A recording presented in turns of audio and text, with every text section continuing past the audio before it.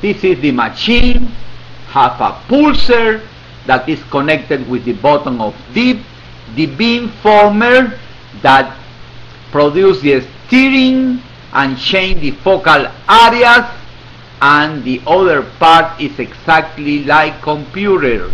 It's a receiver, a memory, and a display. This is exactly as computer.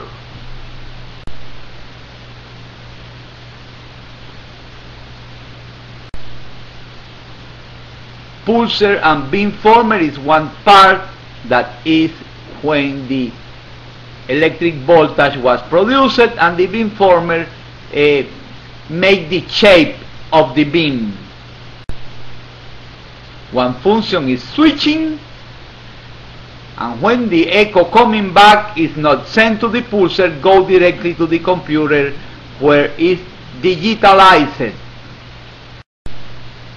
Digitalize is change the information in binary numbers. There are the numbers that use the computers,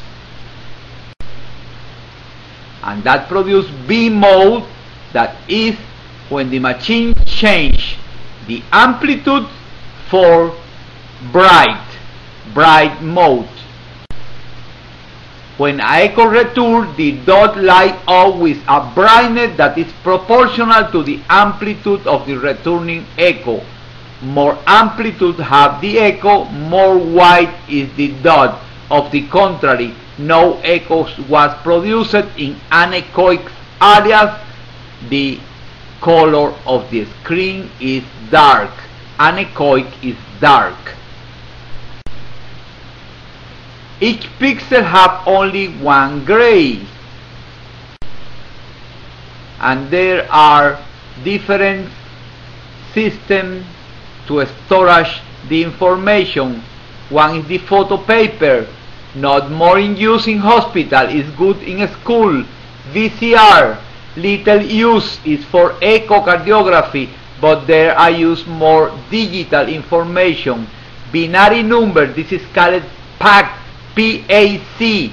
A lot of hospitals use. When you finish your examination, go to the computer and go to the radiologist's office computer, and the films that always are used in some hospitals. There are different functions of the receiver. There are amplification and compensation. There are operator adjustables, and the other compression, demodulation, and rejection in general are automatic. Amplification is to put the signal bigger. Compensation is the time gain compensation, different amplification at different depth to compensate the normal attenuation of ultrasound when go through tissue. Attenuation is normal, and of course the machine needs to compensate. Some machine have some automatic compensation, but the time gain compensation is still there, and you can make some change. Other machines have not automatic compensation. You need always compensate with time gain compensation. The attenuation coefficient is the attenuation per centimeter of tissue. This is ultrasound without time gain compensation. When the first echo coming back to the transducer produce an echo that was little attenuated, but when the second echo take the transducer, was more attenuated and have less amplitude. Same for echo number 3, less amplitude, and the same for echo number 4. Is we assume that all the areas have the same echogenicity, is we don't make time gain compensation. Echoes that coming from deeper areas are not as big as echoes that come for areas more superficial.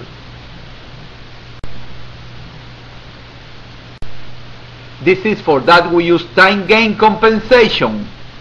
Less compensation for the echoes of superficial areas and more compensation for echoes that come in for deeper structures. First echo, second echo more amplified, same amplitude, third echo more amplification, same amplitude, and same with the four echoes. All the echoes have the same amplitude because echoes that come in for deeper structure have more amplification.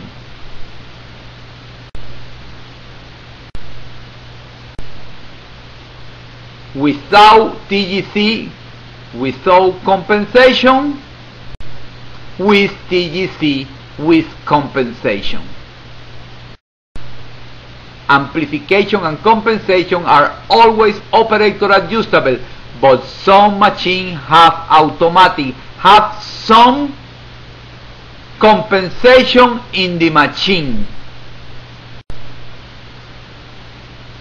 What are artifacts? Artifacts are things that are not real or are not in the correct position, have not the normal brightness, shape or size, and have not correct recorded velocity.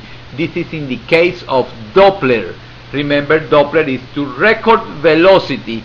An artifact is something that is not real, that is not accurate. Artifacts are false images within the actual anatomy. An artifact is simply an error in image. Artifacts arise from incorrect display of anatomy or noise during imaging. Some artifacts are because the operator are not working with the good of the better settings. Others can occur even with people working correctly.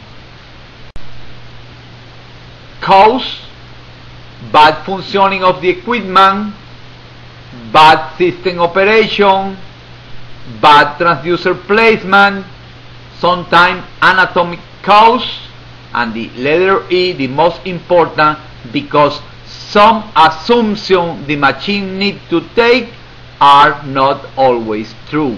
Remember, the letter E is the most important artifact. Sometimes the machine take assumptions and these assumptions are not real. The ultrasound image instrument cannot figure out that sometimes things in the body don't working as the machine assumes.